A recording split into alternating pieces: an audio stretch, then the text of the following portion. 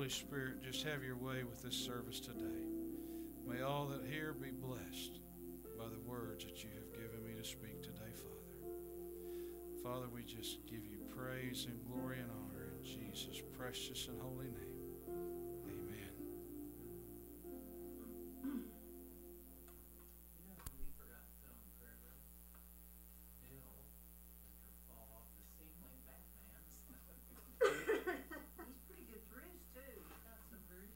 Yeah, I got a few. I went on the roof. I was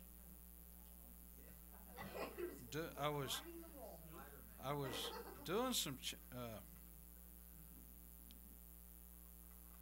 We put some doors in the shop, and I had to move some electrical. And I was trying to get this piece of flex into this box on the wall. Well, they'd stacked the insulation and the plywood against the wall, and from my little step stool, I couldn't quite get it in there. So I grab a hold of the conduit and I step up on top of this little ledge of plywood and insulation and snap my wire in, and as I'm stepping back onto my step stool, the step stool left. Yeah. And I fell down about that far, and I fell out about 8 feet from the wall. And I landed on a 2x4 right across here, and I got a big old nice purple and green and yellow bruise here, and I messed up my left ankle, or left knee. I don't know how I did that. I was on this side. I don't know how I hit the inside of this knee. I don't know, but anyway, I did. But all's better. Yeah, shortcut. All is better. I'm feeling better. Still sore. It takes me a little while to get my knee limbered up in the morning because it gets real stiff at night, but it's getting better. I have a question. Are we going to have a dinner in January? We need to. That's up to you ladies. That's you's responsibility. Well, I nominate we need to have a dinner come January. You want dinner in the morning or just dinner? You mean like after church or in the evening? Doesn't matter to me. We've been kind of, well, let's see, we had one the first of the month. That's after Thanksgiving when we put the tree up. We had leftover supper, didn't we? No turkey. No turkey. What's the deal? Well, that's in 2 weeks, so who has a calendar on? It's the 4th. The 4th is, and you can't be It's a here. Sunday. Well, if, We could do after church. Could you be here? on Sunday? After church. If we do it after church, I'll stay. Yes. Let's do after church, On the January 4th. 4th. Okay. What do we want to do? Potluck. Okay, everyone bring anything you want to bring. Yes. Thank you, Mom. You're welcome. Y'all can drive up from Texas. It's just a 14-hour drive. We all cook good. Yeah, we got some good cooks in here. And I'll bet you're a good cook too. Do you make tamales? I'm sorry? Do you make tamales? No, not lately, because that's the. But you can make them. Oh, yeah, I can make that.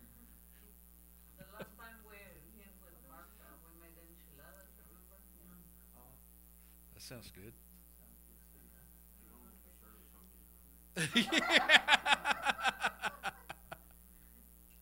Getting hungry. How come? Communion's that day too. Communion. Don't even. I know what you missed. Again. Yeah, all right. Let's go. See, I get no respect.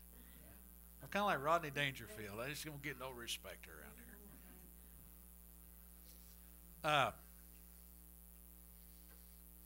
I'm thinking about doing something the first of the year that I don't normally do. No, I'm working on a series.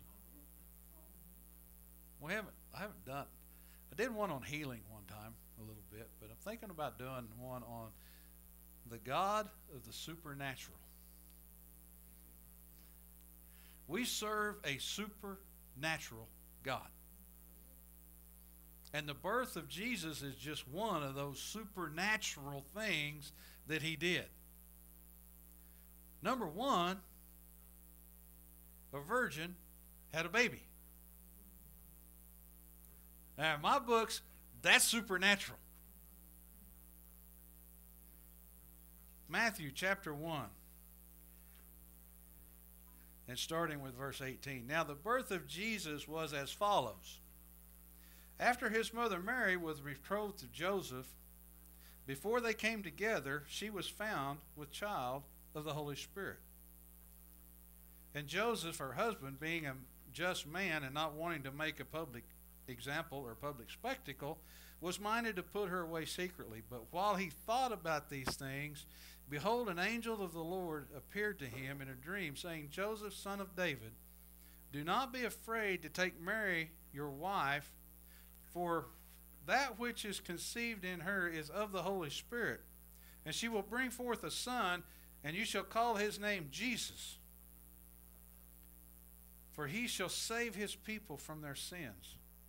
So all this was done that it might be fulfilled which was spoken by the Lord through the prophets, saying, Behold, a virgin shall be with child and bear a son, and they will call his name Emmanuel, which is translated God with us. Isaiah the prophet prophesied that a virgin would give birth to the Messiah some 500 years before it actually happened. God of the supernatural. What God has said back here in the Old Testament that we don't get much into anymore, he will do. Because the Word tells us that he never changes. And what he says, he will do. And supernatural stuff, you know, the kids today are looking for something. They know there's something more than what they're seeing on the streets. And they're looking. They're hungry. And if the church doesn't give them what they're looking for, they're going to find it out there on the street. And what they find out there is going to be supernatural junk. It's not going to be the supernatural love of the Lord God Almighty. The devil has a counterfeit for everything that God has. And he, trust me, is willing to jump in if you aren't. He is willing to lead our children astray. He is willing to deceive even the elect if it goes that far. People have to understand that there is a force out there that is looking to destroy your families, to destroy your kids, to destroy your livelihood. And his name is Satan, Beelzebub, the devil. And we have to come against him. We have to stand up. But God, 400 or 500 years before, said that someday there's going to be a virgin give birth to a child. And he will save his people from their sins. His name was Jesus Christ. There's over 2,000 prophecies about Jesus Christ in the Old Testament. And every single one of them came to pass about his birth. Not one of them was left out. Not one of them was wrong. Every single one of them came to pass. Isaiah prophesied the virgin birth in Isaiah 7, verse 14. Luke chapter 2.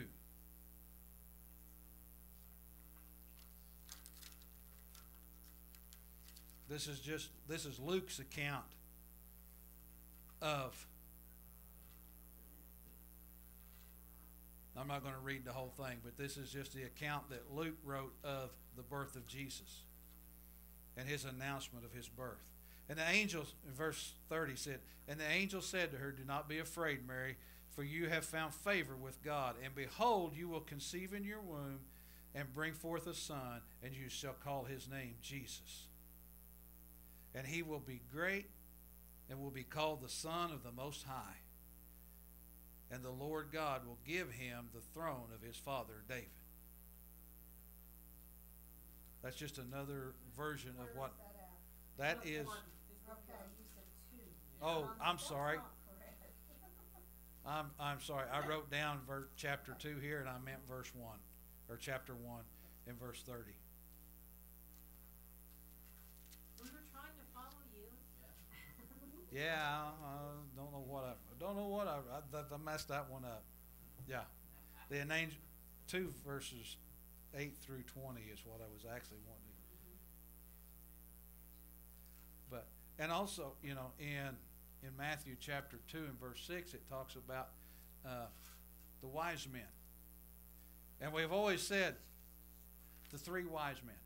You know, it says absolutely nothing in the Bible about 3 wise men. It says wise men came from the east. We have tacked the number 3 on there because they brought 3 gifts: Really? gold, frankincense, and myrrh. But it says nothing in here about 3. Chapter 2, Matthew chapter 2 and verse 6. Huh. Now actually back on up to verse 1. And now after Jesus was born in Bethlehem of Judea in the days of Herod the king, behold, wise men from the east came to Jerusalem. It doesn't say 3 wise men. It just says wise men came from the east. We have always assumed because they brought 3 gifts, there was 3. And that may be true. But it's not what it says in the Word. And we all know that this Word is true, right?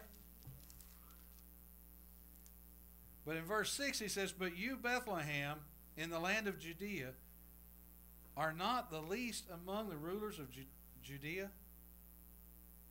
For out of you shall come a ruler who will shepherd my people Israel. And that was prophesied by Micah over 400 years before the birth of Christ. And we know it was over 400 years because there's 400 years between the last book of the Old Testament and Matthew. So over 400 years, God prophesied that Jesus would be born in Bethlehem.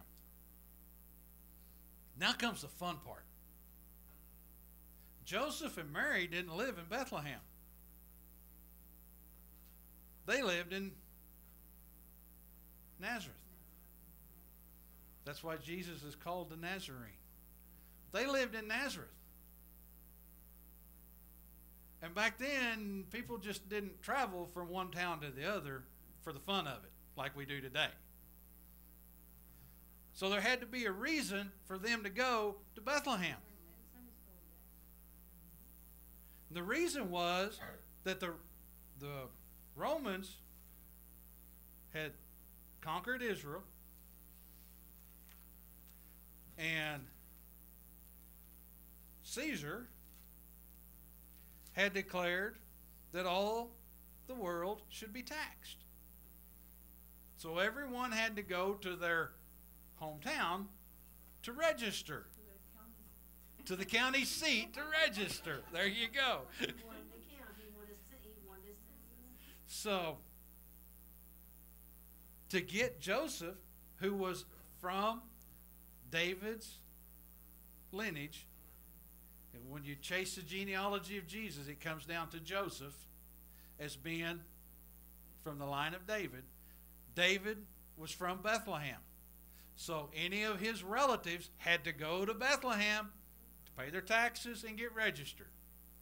Well, it just so happened that Mary was about to give birth when they had to go to Bethlehem. Coincidence? I don't think so. God planned it out.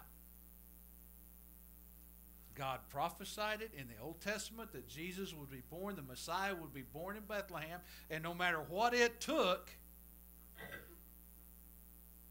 his parents were going to be in Bethlehem when it come time for him to come. Amen? God don't make mistakes.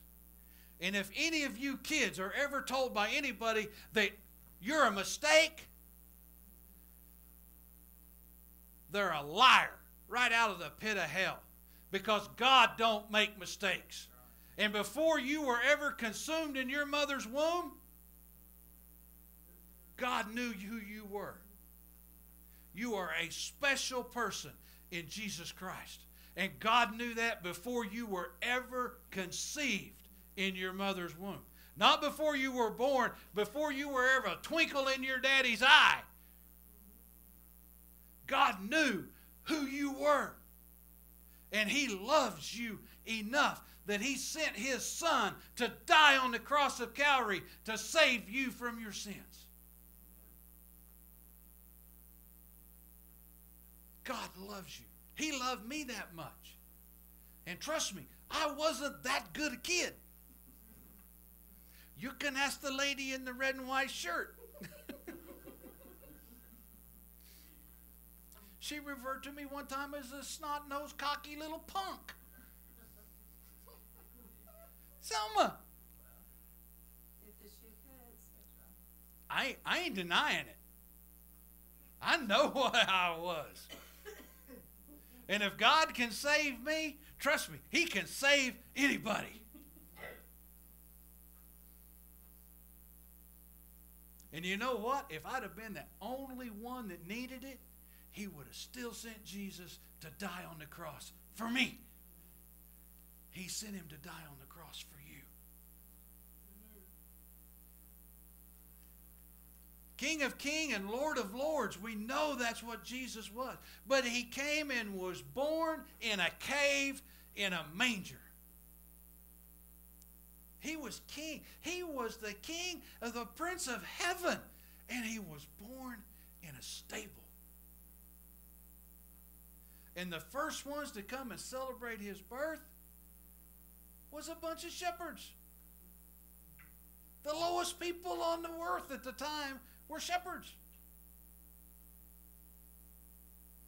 Because you worked for the dude that was in the big house out in the field when it was cold, watching over the sheep.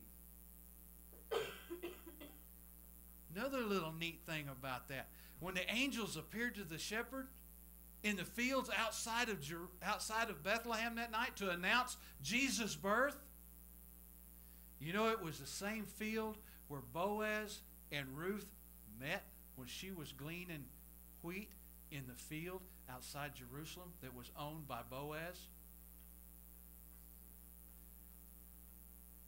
Boaz was David's great-granddad. Oh, wow.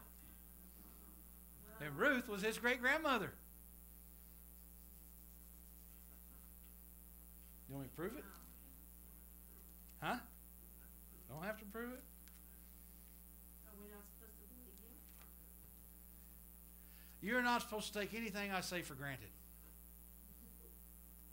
You try everything I say against this word. And if it don't line up against this word, what I say is a lie. And there has been yet. Boaz begot Obed by Ruth. Obed begot Jesse. Jesse begot David. Ruth and Boaz were David's great-grandparents. Another little neat tidbit. Ruth wasn't a Jew. She was a Moabite priestess. She was an idol worshiper who came to Jerusalem, or came to Bethlehem with her mother-in-law when her mother-in-law's husband and kids died. They came back to Israel to live, and Ruth came with her. You know there's only 2 women listed in the genealogy of Jesus, and neither one of them are Jews.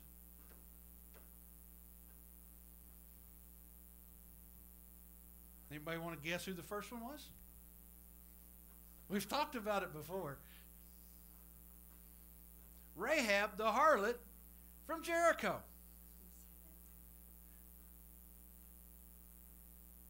Because God saved, because she protected the spies that they sent in to Jericho to spy out the town, God saved her and her family, and she ended up marrying a Jewish guy that was in the group, and became part of the lineage of Jesus. So guess what? We all got grafted in to the kingdom of God way before Jesus died on the cross. The God of the supernatural. We serve a supernatural God. And the stuff that Jesus done when he was here, raised the dead, healed the sick, blind eyes were open, deaf tongues were loosed, mute tongues were loosed, deaf ears hear. That God is the same God today. And I know we're going to start seeing the supernatural move of God. And I think we're going to start seeing it this coming year. Things are lining up to get pretty rough. We've got under $2 gas, which is nice. I'm not complaining about that. Is it under $2 here yet? But we got $50 oil. We got $50 oil. And most independent oil companies are losing money at under $85 a barrel. I've been through 2 oil field. One crash. I worked through the Penn Square crash of the 1980s. And I've been through a couple slowdowns since then. But that crash in 1982 was bad. There were hundreds of thousands of men and women got laid off in the oil field. And trust me, $50 oil ain't good.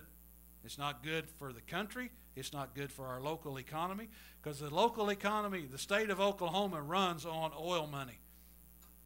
Texas too. And if what this guy said about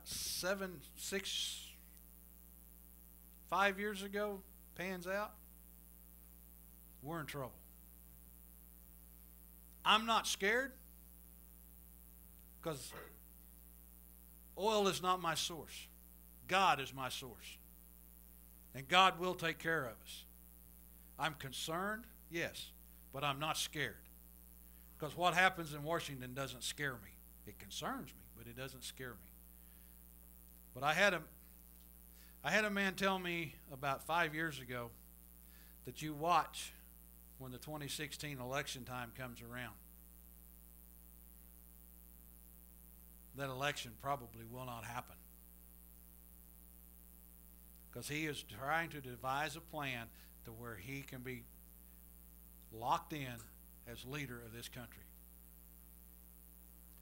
There's only a couple ways that can happen constitutionally, but we know that constitutionally he don't care, because he's proven that he doesn't follow the Constitution anyway. One is if we are in a declared war. And I would not be surprised if we do not wind up declaring war against Iran and ISIS and all of that going on over in the Middle East. That would be one way. Another way is a catastrophic crash of our financial system like we've seen in the 1920s. And if this don't turn around soon,